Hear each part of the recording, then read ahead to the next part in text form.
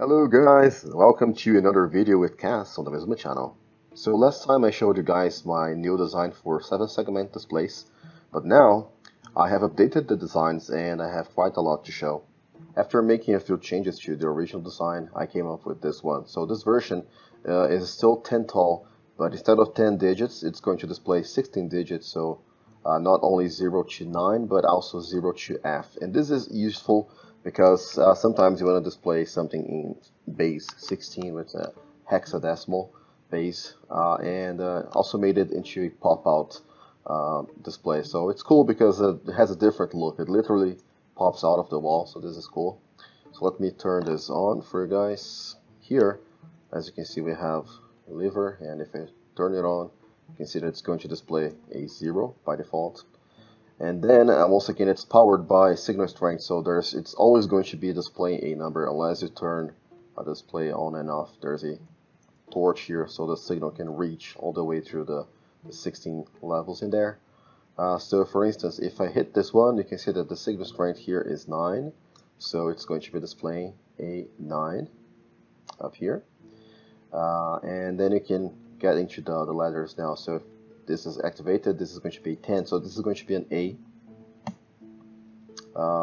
and this is going to be an E, so signal strength level 14.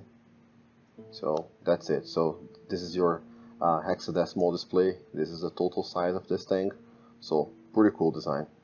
The next change was extra challenging to implement because I managed to shave off one entire layer of this thing. So instead of 10 tall, this is 9 tall. But that's not only that. These displays here have this property. So this is a 0 to 9 powered by signal strength as well, but it has this V-tile property, which basically mirrors this layer and the top layer and the bottom layer, and you guys will understand why this is important soon. So this is how it looks. So very compact, guys, and once again powered by signal strength. So this would be a 6, for example. I need to turn it on.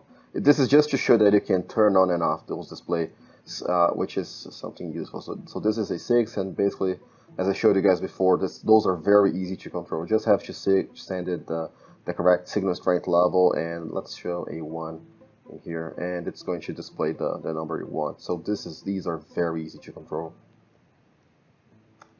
So the next one is an exact copy, but it also has binary input. So let me show you how this works. Once again, we can turn this on by flicking this lever. You can also have an enable line. So here we have the 4 inputs, because since this is going to display only digits from 0 to 9 or 9 to 0, we can input this as a binary number. So for instance, this would be number 6, because this is the least significant bit and this is the most significant bit. So let's see the result here. So there's your 6,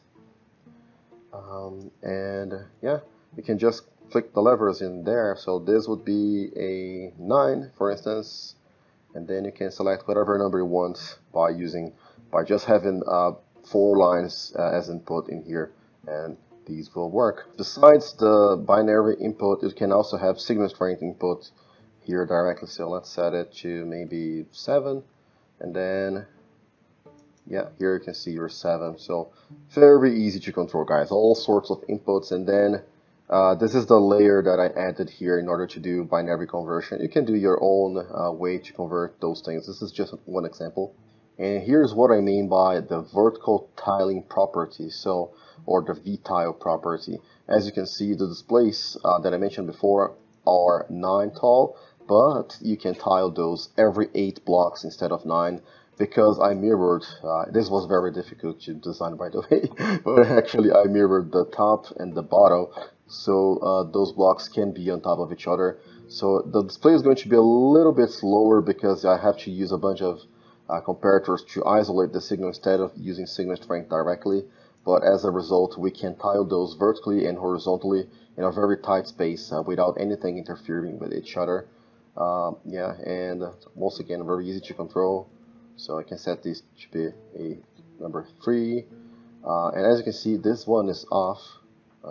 Off like this, and this one is also off, but they have different settings. So see, this one is above 9. So this is an interesting property that I added here, that if you unpower the circuit, it's going to display nothing. But if you power it above 9, or above 10 in this case, because signal strength level 1 is going to be a 0, signal strength level 10 is going to be a 9 in this specific case, it's also going to turn off, which is really useful when you're trying to actually do real projects with these ones. So those are once again very easy to set, which is the main goal of this entire thing. So let's see, this is a 2 now. By the way, there is an order to this tank, to these numbers. You can predict what is the next number based on the previous one. So if you guys want to have fun and try to figure this out, be my guest. I also built another copy of the fully tileable system in here, and I stripped a little bit of the decoration so you guys can see the redstone and how slim this thing really is, how compact it really is for what it does. And the difference is at the back I have binary input in this case. So let's check out 7 for instance. If we move back here, you can see that 7 is 0, 1, 1, 1. So yeah, this is how this is set up, and you just need to run the redstone lines into these things, and then you can control the displays in whatever way you want with your Minecraft computers or redstone computers and such. Now it's time for a few application examples. So I have 4 examples for you guys. The first one is a counter, and it's going to count up and also carry. Let me explain. So the input is officially this or unofficially this note block in here. So if I hit it, it's going to count up to 1, and then 2, and 3, and 4. So yeah, there you go. And if you wanted to reset it at any point, just hit this button and it's going to reset back to 0. This one does the same thing, but it counts down. So 9, 8, 7, and so on. And if you hit the reset button, it's going to reset back to 9. And those have the exact, almost the exact same redstone, but they are 9 tall as are the other ones, except these ones are not going to tile every 8 blocks as you see here. You need to tile them vertically every 9 blocks, unfortunately, because I used this space in here to put the redstone for the counter and the resetting thing and everything like this. Also, making this tileable means that if you tile many of those digits side by side, as you see here, because they're still going to tile perfectly horizontally, once you reach the maximum value on one of these, they're going to carry the signal to the next one and update the next one. So they update each other in a way that makes sense to us. So let me show you guys the difference. So this is the counter. It's the same thing on both designs, but what changes is what goes after this block in here. So as we reach this block in here, you can see here that we send the signal in here. Let me be more clear. This is a memory, and this is what we keep altering. We alter the memory, we subtract from it, which is why this counts. So every time it's going to take the output and send the output to be decoded by the display. So it's going to basically translate the signal strength into a shape that we recognize as a digit. So this is what this is doing. When you want the counter to decrease, this is how you do it. But when you want it to increase, you're going to do it like this. Instead of sending the signal to a block, as you can see here, it sends the signal to this block directly. We're going to have a fixed signal strength level in here, 11 in this case, and we're going to subtract from it. And as we do it, it's going to increase instead of decreasing. All right. So yeah, those do the opposite thing, and yeah, the functionality is hard-coded, but they also carry. And this third example is one that will both increase and decrease. So if I hit this button here, it goes from 0 to 1. See? So let's go to 2. It's a falling edge counter, and then 3, and then 4. Right? And if we hit this button, it's going to decrease. So it's going back to 3 now, as you can see here. And if I hit this one, it's going to reset to 0. And if I hit this one, it's going to reset to 9. Alright, perfect. And then we can keep decreasing. So now it's going to be an 8, I think.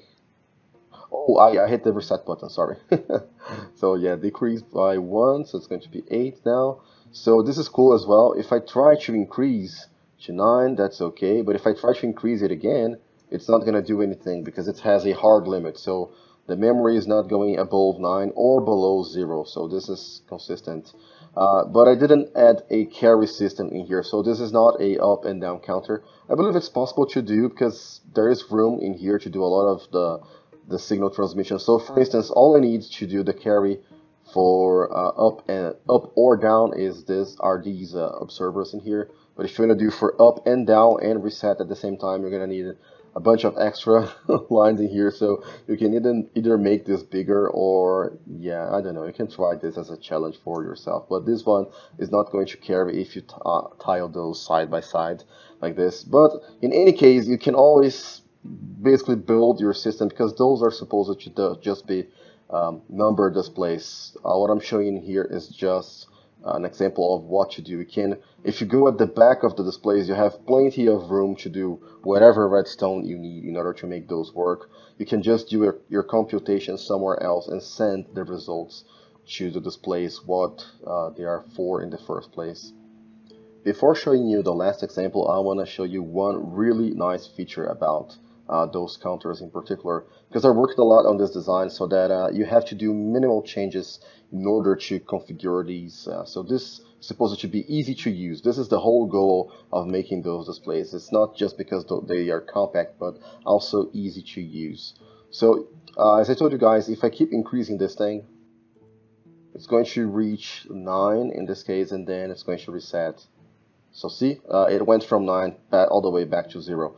And this is because of this guy in here, this level 3 container in there. So as you can see here, we have signal strength level 15. And every time I increase the counter, this is going to decrease. So now it's at 12, now it's at 11, and so on. And this is how I decide how to reset it. So let's say I wanted to reset this as we get to 4. So it's going to count 0, 1, 2, 3. Go!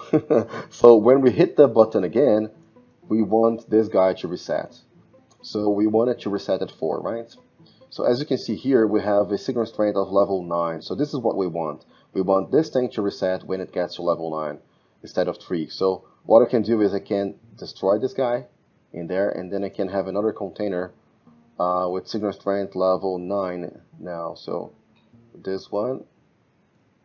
Right, so there you go, we have a 9 in there. So if we put it like, if I manage to put this in there, see that it has already reset. So let's test it now. So 1, 2, 3, and as I hit, if I hit it once again, it's going to reset back to 0. See? Perfect. And here's a final example just to show you guys how easy it is to make projects using those displays finally. So here we can see what looks like to be a clock, and we could turn it on by flicking the lever. And well, the clock's not running currently, but you can see that we can turn it on and off. Also, we can set those digits freely. So if I hit the blue button, I can reset this digit exclusively. And then here it's going to work as a counter, so I can interact it from the front panel. So if I want to set it to a nice 2 in there, there you go, now it's a 2. So I can do it with any of those digits. And here I'm also using the property I just showed you guys, because if we're talking about hours, minutes, and seconds, we cannot have a 9 and 9 in here. It should be 59 at most. So when it reaches 60, it's going to reset automatically. So if I want to run the clock, I can just put any clock down here. See, this blue circuit here is going to be our clock. And then your clock's basically going to start running. So this is pretty cool. You can see that it's going to carry. So now it's going to be a 5 in here. So 53 seconds. And if we wait 5 more seconds, we're going to see that it's going to carry to the minutes. In a minute or in a second. So 26 now. So yeah, this is pretty cool. And this is all it takes to run this entire thing, guys. Maybe I can increase this counter in here. I don't need to stop the clock to do this exactly. We can maybe see if the hour is going to change now. So let's put it, set it to 50. No, oh, I guess I did it. So now it's hour 10 and minutes 7 and then 9. So I guess I pressed the button once too many. Alright, so let me stop the clock. in here, and just show you guys the redstone behind it. So basically all the heavy lifting is done by the displays themselves.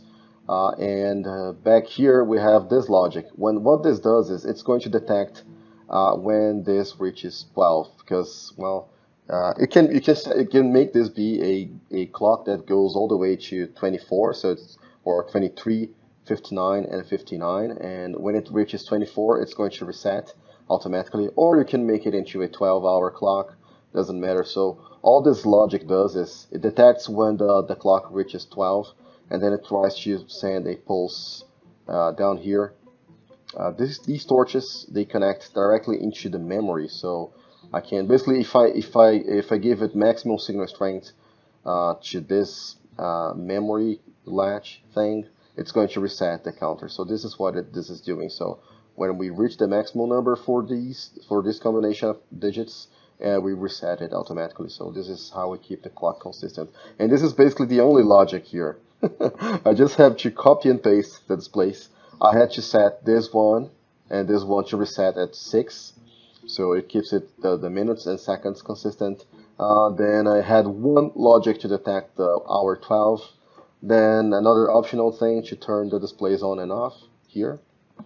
And then any clock that you want in order to make this update every second or whatever time you want.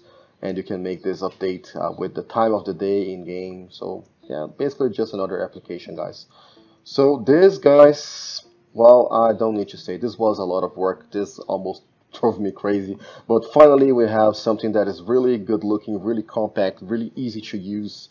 Just have to copy and paste those things. You can make your own schematics or turn those into structure blocks. This map is going to be available to you guys for you guys to download. If you find any problems with these designs, you can just post a comment. But in general, I would like to have your support in this video. So if you could leave a like, it would mean a lot to me. And I hope that you guys enjoyed the video. I hope this is going to be useful and fun to play with for you guys. Thank you very, very much for watching, and hope to see you guys soon.